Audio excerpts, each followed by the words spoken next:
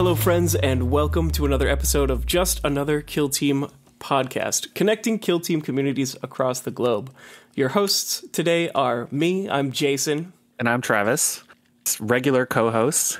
We connect with all sorts of different people, TOs, competitive players, and just anyone else that has something interesting to say that they message us and convince us to talk about on an episode. Yeah, we do like making the world a little bit smaller, one hobbyist at a time. We do have a Discord and a Patreon, which is definitely some stuff that you should check out if you enjoy our content. And if you do enjoy this podcast, make sure to share it with your friends who play Kill Team, because the more, the merrier. Today's episode is a two-part, part one being the balanced data slate, and part two will be coming out on Monday as usual, chatting about Gellerpox infected and kill team termination with Orion Wilfong. Here is part one, the balanced data slate. We are officially starting. We've got a balanced data slate, quarter two for 2024. Big news, everybody. Lots of changes, but none of them super massive outside of, I think, Higher Tech Circle, which might be the easiest place to start. I think there are two big ones, one big nerf, one big buff. And I think on the biggest nerf, Higher Tech Circle, got to pour one out for the homies, because you can no longer living metal after you reanimate. Yeah, so they're going to stand up with D3 plus 2, and that's just the end of it. So you can stand up with 5 if you're lucky, and you can stand up with 3 if you're not. And that's your life now.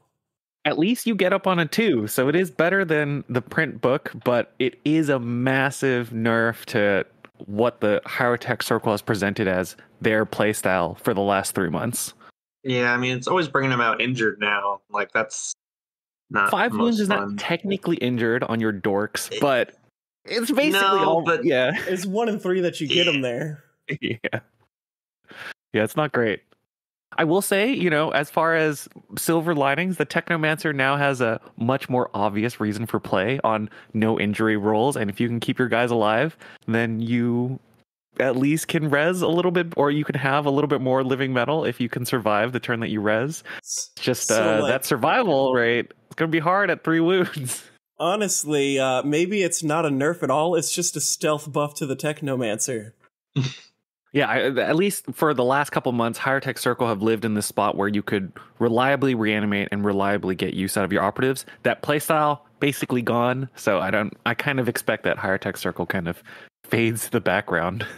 As far as the biggest buff, we've got Scout Squad. Me and Jason have been talking on our week-to-week stat show for Patreon, and Scouts have just been terrible for forever and ever and ever. Yeah, I haven't personally played them, so I have no opinions. Yep, I've played them quite a bit. I mean, I really, really wanted to love Scouts, and they just were really not it.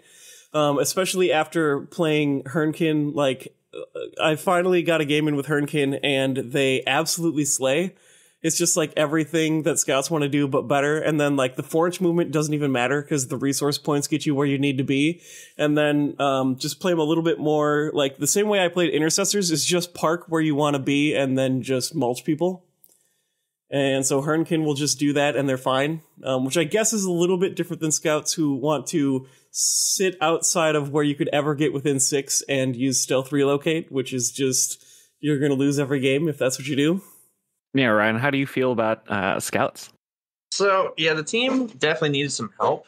This isn't the way I would have liked to have seen it happen. Now they're just a bunch of melee guys running around, being angry and chopping Marines down, potentially.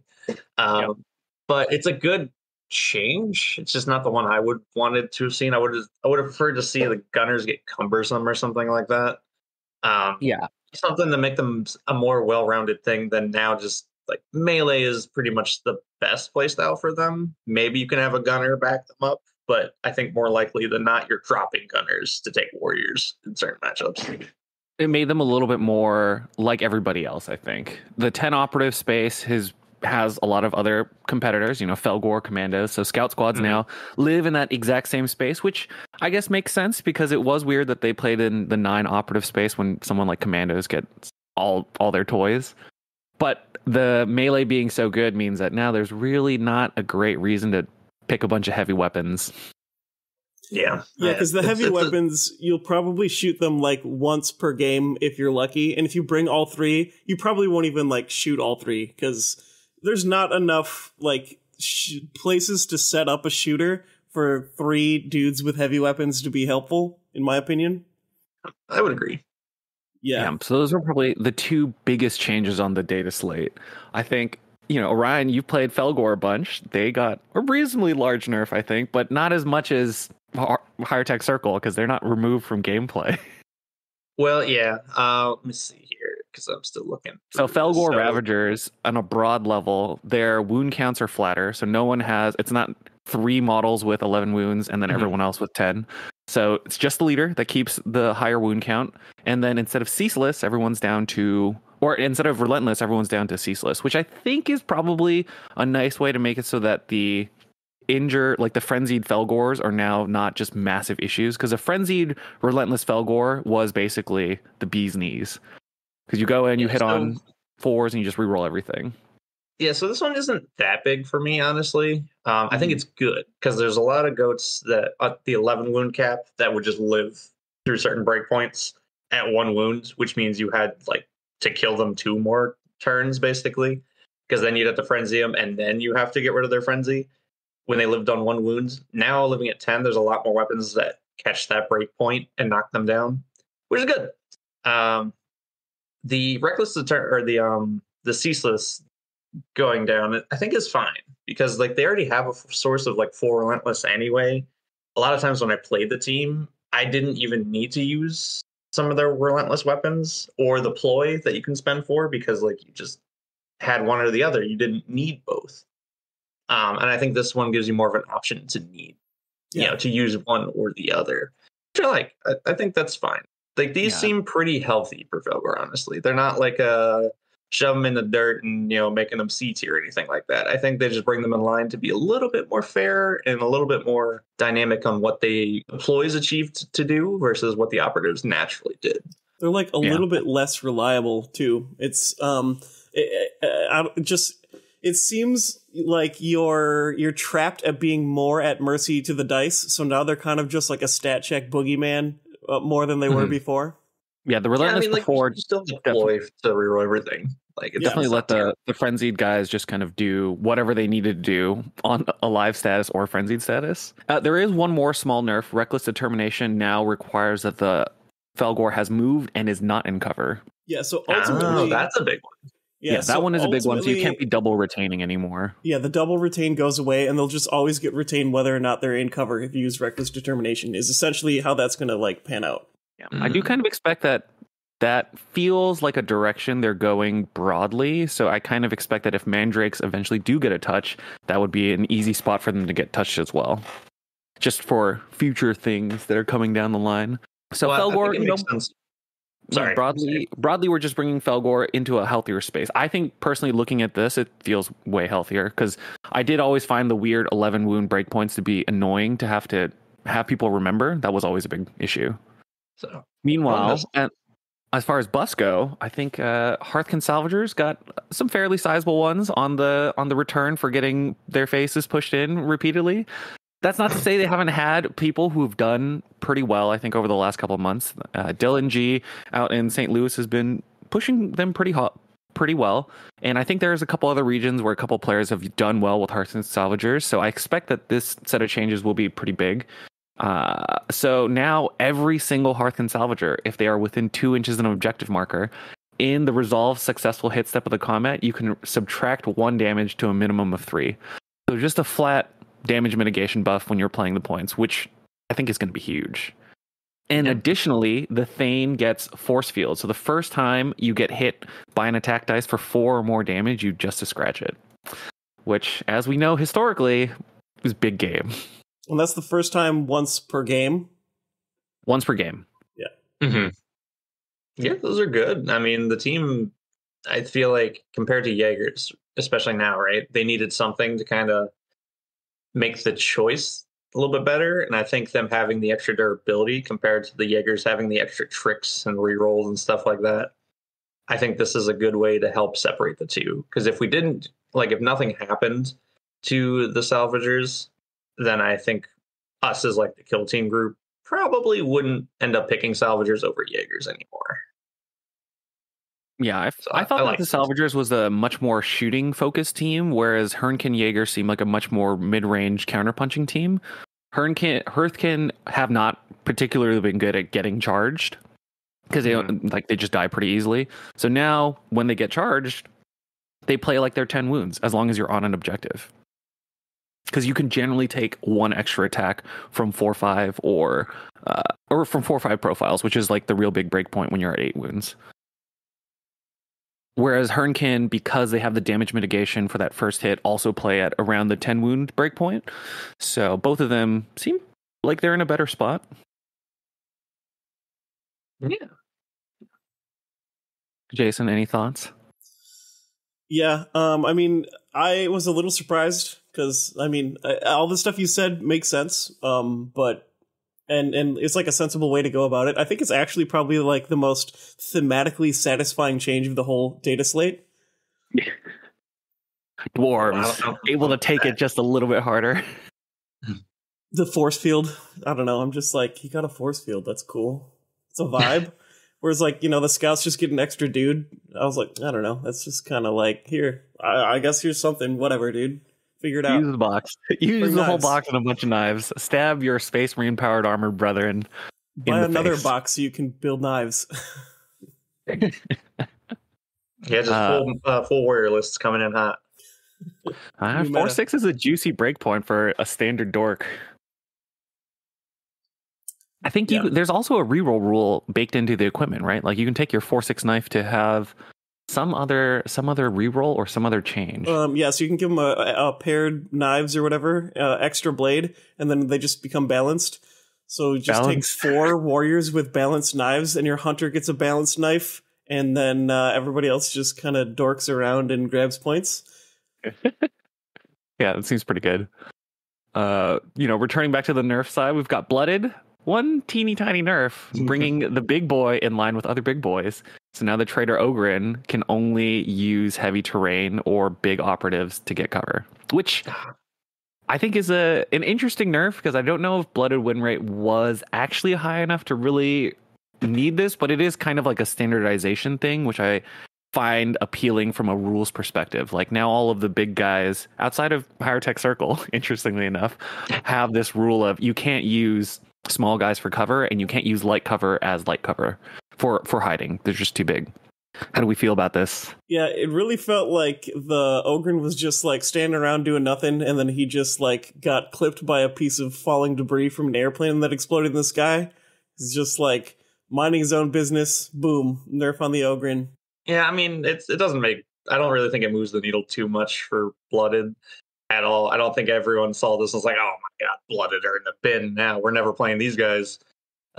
I think it makes sense, especially like if you look at Nightmare Hawks and stuff like that, who don't get the same rule. I think it's good to see big base equals no cover, except for Higher Tech. But I mean, hey, they're hurting enough. I think we can leave them alone. I don't think we need to hit Higher Tech right now while they're down. No, fuck it. Give them that too. Next data slate. Just keep taking them down. I mean, if we took them down, maybe they'd get some back in response. But yeah, maybe not right now. Maybe it's a little bit too fresh. I don't. Oh, actually, and then returning back to the buffs, we've got a big one for our Space Marines, our Chaos Space Marine bros. Legionaries finally have the roster they've always wanted, where you can take all 4 marks, but you only are restricted on the playfield. So I know that Nova had a little bit of discussion around this, because this is the rule that they're going with at Nova for uncapped rosters. But now, we've got it at least for Legionary in the meantime, so we can test it. So, is it a whole new world? I think it is. I think this is huge. I do play Legionaries quite a bit, and it's everything. It takes everything out of me not to take them to tournaments because elites are just really bad. But I love them, and this is a huge one for me because now there's a lot of ways to beat Legionaries, but you have to pick the appropriate tools for the mark. And now you have to play a guessing game of what is my opponent going to put on the table. So it's like, I'm not going to bring these AP weapons because, he's just taking Nurgle or he's taking, Zinch. So I don't want to run into those 4 pinballs and all of a sudden, boom, he took, full corn. And it's like, well, I didn't take all the AP weapons I should have. or you're expecting to see the stock and standard Nurgle, and then somebody surprises you with God knows how many marks because you don't care. There could be a ton on your list. I think it really shakes it up, and it'll catch people off guard because they don't know what you're going to put on the table. Yeah, I think Legionary's biggest strength is their flexibility. And the fact that they didn't have as much flexibility as they should kind of was making them fall behind. So this is definitely going to help with that. Yeah, I think that this is going to be a big change. I will say that this now brings Legionary back into range as one of the few teams where the 20-man roster becomes very important once again. Yeah. So having the roster to hand out to your opponent actually does matter, because if they catch you and you did something wrong, technically when you're using rosters, that is a big cheat. You should get dinged pretty hard, and it does matter a lot now because with only 20 roster operatives and 6 people on the team, if you wanted to take full mono lists, you can't necessarily do it. So you got to make some choices. Are there any particular operatives that you want to call out as things that you haven't been able to take because Nurgle or Khorne or whatever have been in the lay of the land? I know that in the past, Slaanesh Shrive Talons have existed on the edges of counterplay for Gellerpox, but I'm sure you have some other stuff in mind. Well, for me, so I love Nurgle, right? Nurgle is like one of my favorite things. I don't play Nurgle Legionaries. Fuck them. I hate them. Their diet Nurgle, they don't count. So what I always play is Ancient Slaanesh when I play Legionaries, and I have a really good track record with it. I think it's just because I have a ton of fun and nobody knows what's going on. But so this opens it up more along the lines for me to use Nurgle here and there if I wanted to. Like there is a case for Nurgle Anointed. He's just tanky. Or, occasionally a Nurgle Gunner to remove AP or to remove a defense dice from somebody if I really wanted to. Khorne I've never used, but now maybe I could. On Into the Dark, there is niche scenarios for the one Khorne melee specialist who's just going to ping pong through everybody and rip through. And I never had that before, so now maybe I could. I mean, the world is the Legionary's oyster, this data slate. The world is the Legionary's eaters. Because Jason is a World Eaters player. He been trying to play full Khorne for like 2 years in the background of the podcast. It's super fun, honestly. It's not amazing, but it is really fun. It's better than it looks. Yeah, tactical nuclear violence is a strategy that is now available to Legionary, which they really couldn't do before. Because I think Khorne, if you took them, you just locked yourself out of a little bit too much. As far as like Slaanesh just gives you more ability to play objectives and do all this other stuff that is safe, which is important. But sometimes, against something like Starstriders, 3 Khorne operatives just, suddenly the team is dead because they're trying to stage mid-board objectives. And now your chainsword wielding berserker is ping pong through 3 guys, which has happened to good players. Oh, for sure. Yeah. Sometimes you can't get away from it on Into the Dark. Yeah. Back to Nerfland, I think this one, Ryan, you're probably very happy with because I know you hate Pathfinders just like everybody else in the world. No. To be fair, as a Pathfinder player, I was very surprised at, where they were allowed to be for the last couple months. I've thought that they were extremely good. So Pathfinders have eaten 2 pretty substantial, actually 3 substantial nerfs. So now the recon drone is only giving you balanced. So before it was full relentless, which meant that an ion rifle could just shoot with 5 dice on 4s with relentless on turn 1, which was very rough when you could do 5-6 AP1 damage with hot. Recon sweep can no longer be used on turning point 1. Not really killing the ability for you to use a turn 1 grenade ploy, but really locking it off of hitting your opponent's drop zone, at least on the standard 3-inch deployment boards. And then on specifically Beta Decima, your drone can no longer deploy 6 inches forward. It's got to be wholly within 4 inches. Yes. Oh, and now the drone has been standardized to use the same forward deploy mechanic on In the Dark as everyone else. Because I don't know if anyone didn't know this, but for the longest time, since the first World Championships, Pathfinders have been allowed to forward deploy a drone into a locked room. That is no longer the case. The drone is now doing a normal move and an operate hatch just like everyone else, which doesn't super matter as far as actually using the models, but it does mean that they are more restricted on where they can be in the rooms. Because before you could like leave a drone in a corner and have it overwatch a room, now it's got to move into the room like everybody else. So 3 reasonably sizable nerfs to Pathfinders. Yeah, I don't think it like butchers them or anything. Yeah. The recon sweep on turn 1 definitely hurts them, but I think it's okay for that. I think that's the biggest hurt, but that is like other teams had a similar vibe where it was like you can't do your immediate dash on turn 1. Like Scouts and Kasserkitten have the same thing going on. Yeah, I mean, I think the recon drone one is pretty serious. As somebody who has watched a Hulk get murdered through that, man, you never hate the recon drone more than when you see a normal guy take a Hulk down to 1 wounds when he just because he rerolled everything. Yeah, so I'm happy about that. Now it's 1 dice. It makes the ions a little worse because you can only reroll 1 instead of potentially all if you whiffed. To be fair, you can still do the prep work where it's still good. Like rerolling once plus a marker light is still rerolling twice. And on a rail rifle hitting on 4s, it's basically as good as relentless in most cases. And then on an ion rifle, it's a little bit worse, but at least you can remove the 1s from the equation. This really does force Pathfinder players to really set up marker lights again, which is good. And on In the Dark, they didn't need the ability to do the 2 operative play that is just dominating a room, which is what the ion rifle plus a recon drone was quite good at. Yeah. It does also hurt the fusion grenade play on turn 1, but that's fine for that to get hurt. I don't think anyone is going to cry. Well, I think people will. I think there's a lot of Pathfinder players out there that really like taking this team, not so much because it's their favorite team, just because the amount of ability and pressure you can put on your opponent turn 1 and catch a lot of people who weren't quite prepared for the team. Turn 1, you just throw fusion grenades and stuff like that, and you really hurt people. I think now with a lot of these nerfs, you have to really put the time in and put the effort in to get your buffs rather than just kind of cheesing some wins. And I think that's going to take some of the players who are just playing them to cheese people out of the game more so to take them out of the equation and keep the Pathfinder players who like playing Pathfinders for the technical market light play and stuff like that. It's going to keep them in. Yeah, I feel like as long as Octarius we move to a more visibility allowed map like spread, I think then Pathfinders will be fine because now they just have to set up marker lights. It's just hard when everything is fully line of sight blocking, which is kind of where things are right now. Who knows if new terrain comes out or maybe the Bandua terrain.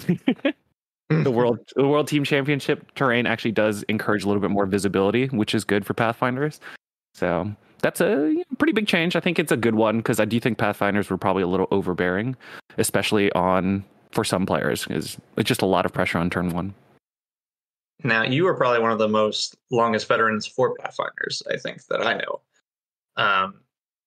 How do you feel with these changes overall? Do you think it's still like a tournament winning team?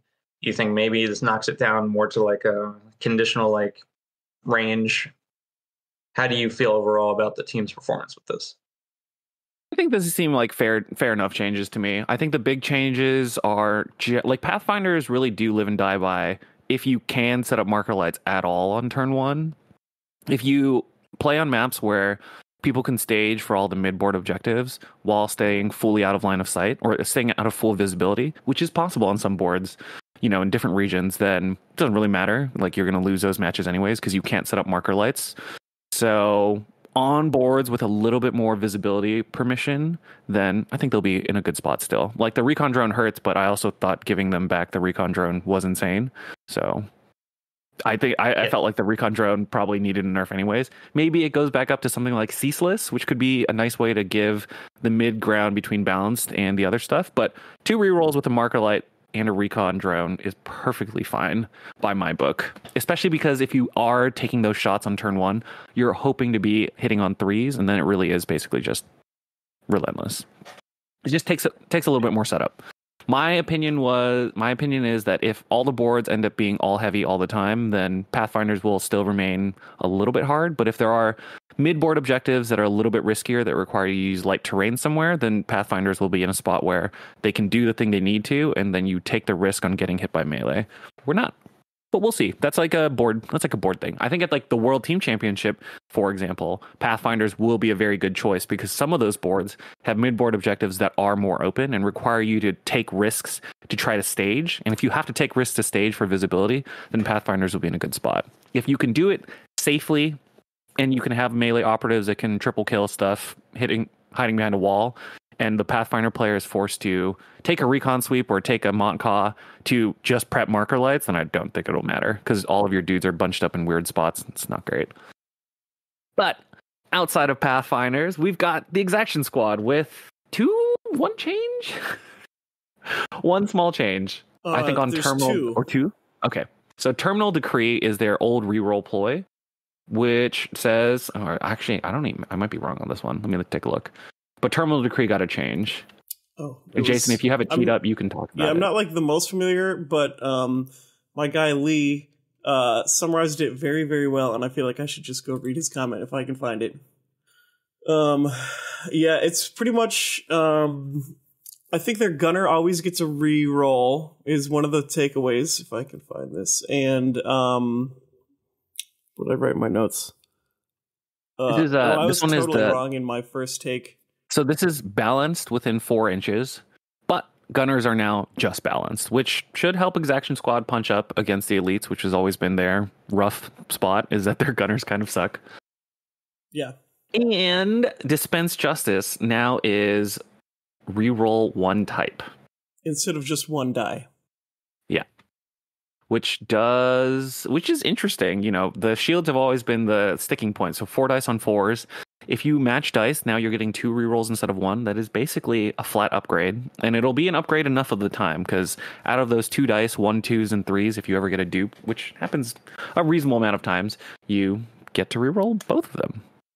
And if you miss like 3 or 4 dice, your chances of hitting a pair somewhere in there is probably much higher. Yeah. Gives them overall quite a bit more consistency. Yeah, and then the gunners having a reroll at any distance instead of just within 4 is actually, I think, a pretty big deal.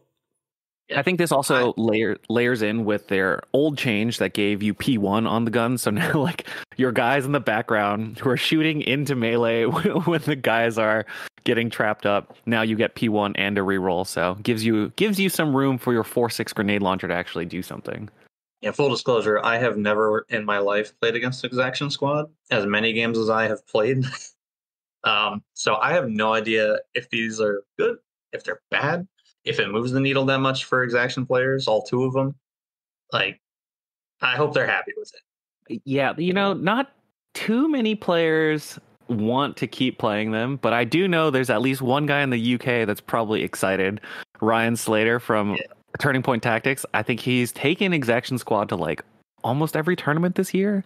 I think trying to push them basically, and he's done reasonably well. He makes it in the top 8 pretty regularly. He does well. It's just the reliability is just not there on the shields. Like, I think famously at LVO or not famously, but like at LVO when I was talking to him, he's like, you can have a Felgor and a shield guy go into melee. There's literally no way to predict what happens at the end of any of the combats.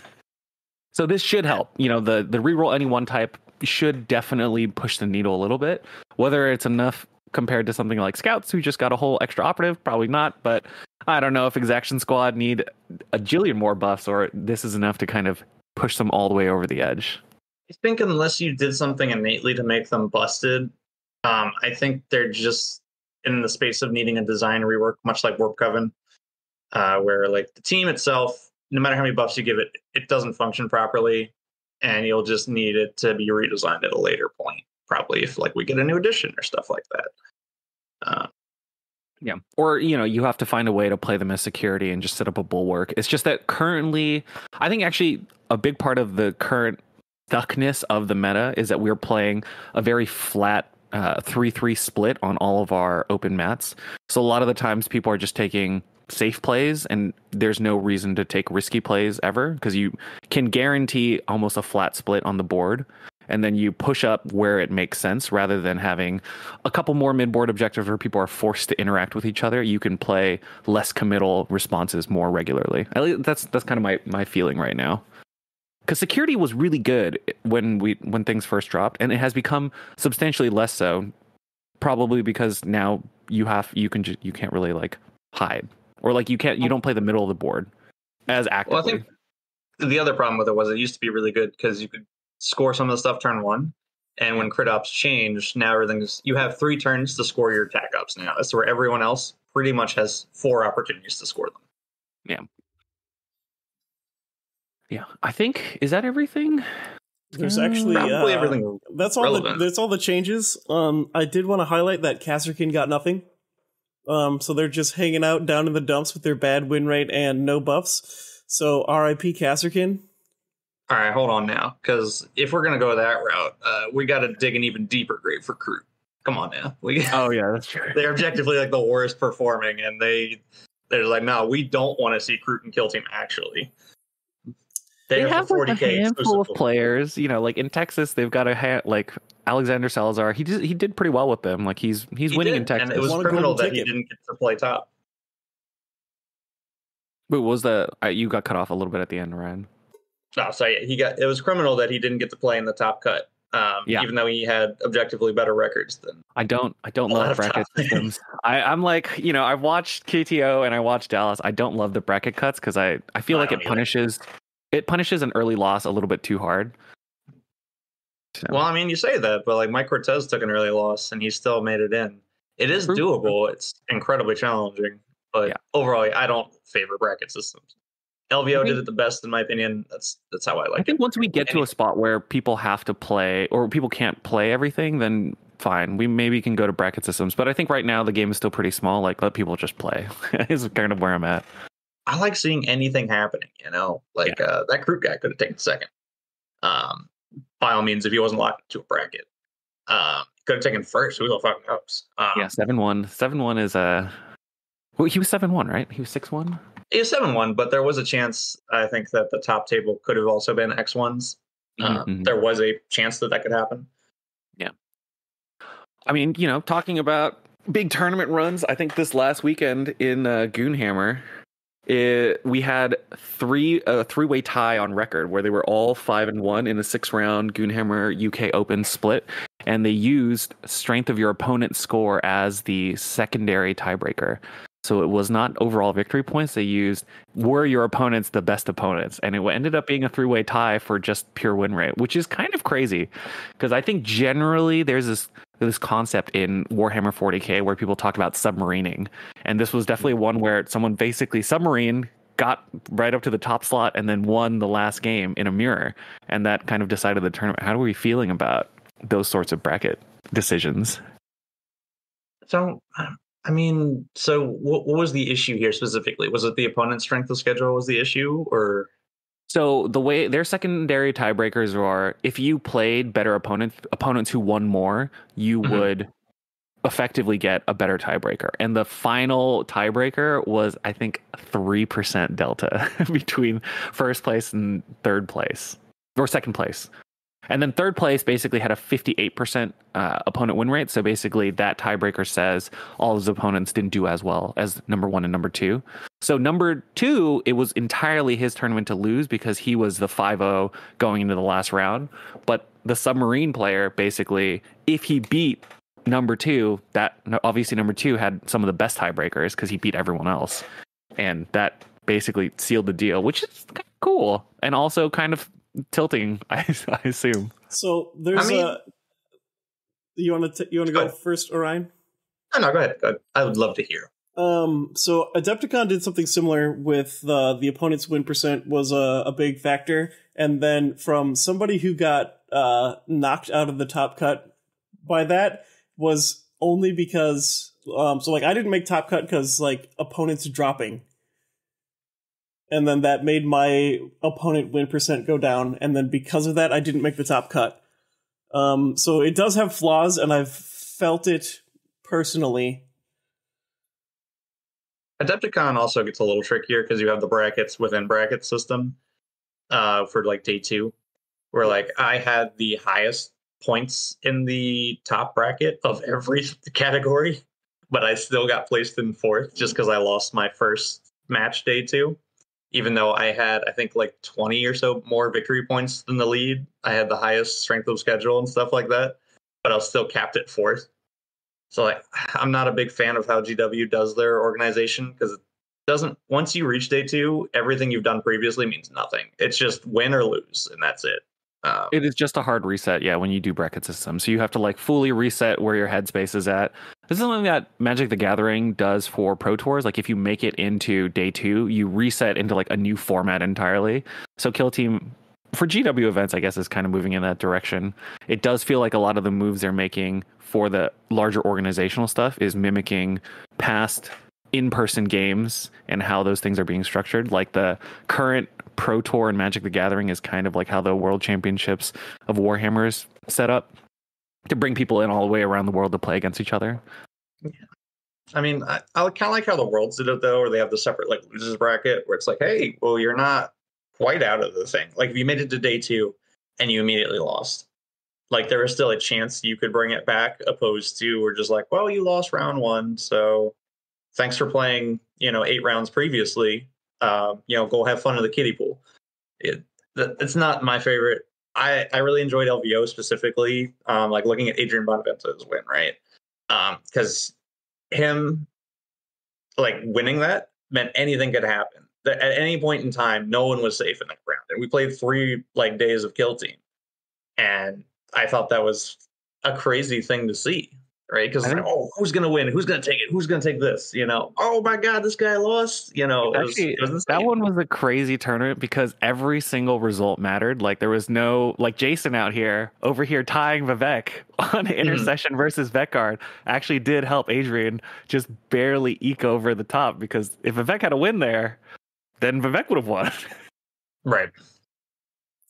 Yeah, it was a really wild. LVO was amazing. Is like I like to call that that format the mulching pit, because it's just like it is like every single result matters, and there's more games than there needs to be, but like not really, because it really highlights the true champion. I feel like. Yeah, I mean, if you're going for a competitive event, I think everything you should do should be a reflection of your win. Yeah. Rather than just, I mean, I could talk about this for hours, but that's not necessarily the point of this. Okay. And that is where we're going to wrap it up for today. Stay tuned next Monday to hear the rest of the conversation with Orion Wilfong.